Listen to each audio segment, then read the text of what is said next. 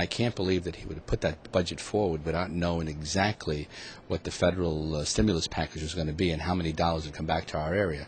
And unfortunately, we just really pretty much got to start back at square one, because the budget he proposed, the dollars just don't add up. You know, if there's a time not to expand government, it's now, especially knowing that there's less money coming from the federal government to the tune of over $500 million.